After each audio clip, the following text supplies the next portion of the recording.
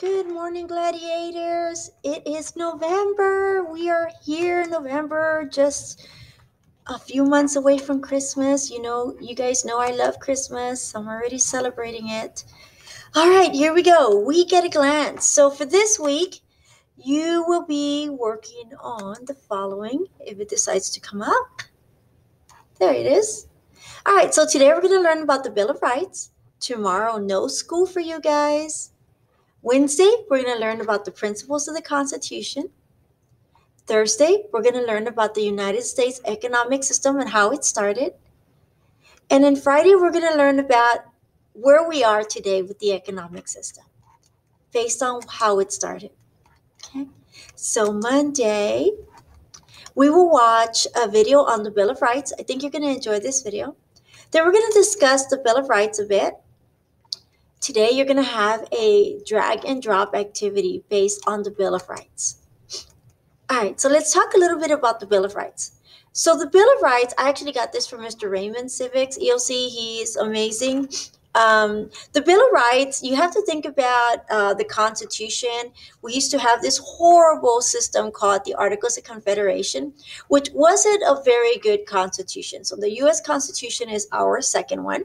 Okay, now you have people that were against ratifying the Constitution, and then you were some that were for ratifying the Constitution. We have the anti-federalists who didn't believe in it, and then the federalists who did. All right, or anti, sorry. So many of them wanted to amend the Constitution. You have Henry, Mason, and Adams. We've talked about Patrick Henry, we talked about Mason, we talked about John Adams. So the Anti-Federalists demanded that a Bill of Rights be added to the U.S. Constitution. So these were the people that wanted the Constitution to be amended. And that was for various reasons. Let's go back to the lesson from last week when we talked about King George III and everything that he was doing to us. So we ended up making a Declaration of Independence, basically declaring ourselves free from Britain. But then all of those things, even though they were listed, all the grievances were listed on the Declaration of Independence, we still had a lot of people that were very concerned about going back to the way it used to be. For a while there, after we broke free from independence, you have all these colonies. They're all kind of doing their own thing, all willy-nilly, right? Doing their own thing, loving that they have their own rights, loving that they have their own laws. But we needed to have a better system, a system that was going to work for all of us. And this is where the anti-federalists and the federalist party, they start arguing, going back and forth on how are we going to be able to make this fair for everyone. Well, of course, you remember, going back to the way King George III treated us, we needed to make sure that whatever we did that was going to make the people happy was to add some rights. So these rights would never be taken away, because people were so concerned, if you ratify this Constitution, you're going to take away my rights, and we're just going to go back to the way it used to be. And this was something that was really important for people to make sure that we had something in place that was going to protect everyone. So they added the Bill of Rights to the Constitution in 1789, and it was ratified in 1791. Originally, there were 12, but they ended up coming up with just 10. Mason did a really good job at putting these together and going back to, again, everything. We needed to make sure that it matched the grievances that were on the Declaration of Independence, so that way we wouldn't be treated unfairly and we would have these rights that would protect us. So you have your personal rights, you have your legal rights, and you have a set of rights that are there to protect you for those that are not listed. Okay, so what is a right? So things that you are allowed to do because of nature or because of law. These cannot be denied, right? You cannot be denied of these rights. Remember, oh my God, help me out here. John Locke said, lock that idea in your head that everyone deserves natural rights, right? We all deserve individual rights, and that government shouldn't tell us what to do. It should be the other way around. So a definition is a personal liberty and privilege guaranteed to U.S. citizens by the Bill of Rights. You have the First Amendment that Congress shall make no law respecting an establishment of religion. Basically, you can have any religion that you want. You can protest if you want. You can even petition if you want. You can even publish if you want. But whatever you publish, like for the press, it has to be something that's true, right? It cannot be a fabricated lie. It has to be true. So the First Amendment is a personal right. This is an individual right. And we'll talk a little bit more about that. I love the First Amendment. Okay. We'll talk a little bit more about that. Then we have the Second Amendment, the right to bear arms. Now, this is a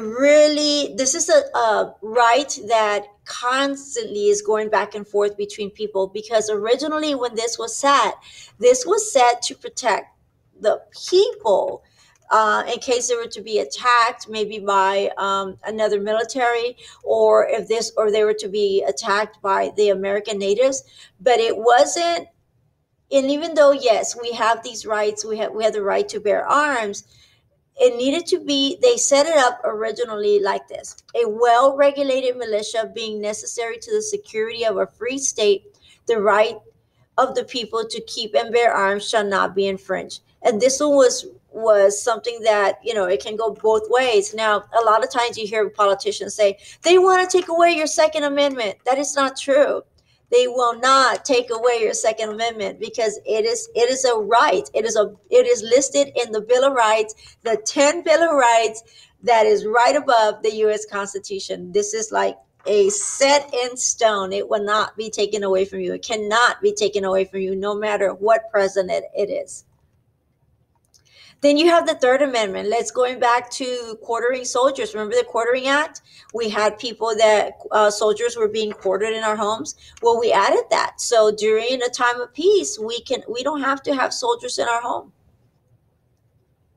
The Fourth Amendment is to protect from unreasonable search and seizure. So someone can't just go into your home without a warrant, right? They have to have probable cause to search anything in your home, and they must have a warrant.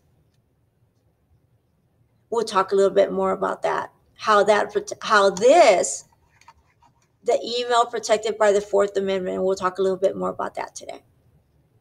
The Fifth Amendment, you have the right to remain silent, right? Don't be a witness to your own crime, right? So this is basically, you have the right to an attorney. You have the right to not be jeopardized twice based on something if you were found innocent. And we'll talk a little bit more about that later on today. This gives us the right to a grand jury, no double jeopardy, no self-incrimination, the right to due process, and just compensation for property confiscation. We'll talk more about that.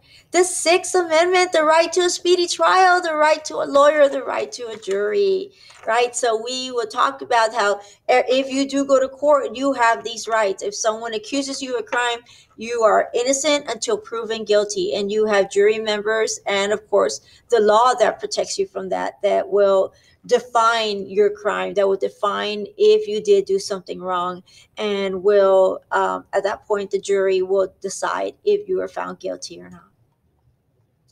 The Seventh Amendment, civil trials, when someone sues someone else. So in this country, we can sue anyone, right? It's sad, but it's true. We can sue anyone. I apologize for that. Okay, so the Seventh Amendment protects us, not protects us, it gives us the right to sue other people. The Eighth Amendment, no cruel and unusual punishment. Think of how it used to be in the old days, right? They used to hang you, and we don't do that anymore. We'll talk a little bit about that. The Ninth Amendment, other rights exist and the government can't deny these. So these are rights that you have. You have the right to wear the clothes that you want. You have the right to hang out whoever you want. You want a right to listen to the music that you want, go to the movies, eat whatever you want, go travel if you want, right? You have these rights. They can't take these rights away from you. And we'll explore a little bit more about this later on. And the 10th Amendment, this is a really good amendment. The powers not delegated to the United States by the Constitution, nor prohibited to the states, are reserved to the states respectively or to the people. So this is what we call federalism. And we'll talk about how the states and the government have shared powers. All right, my angels, that is it. It's going to be a super fun day. I think you're really going to like this lesson. And then, of course, you have a drag and drop activity. All right, see you later, gladiators.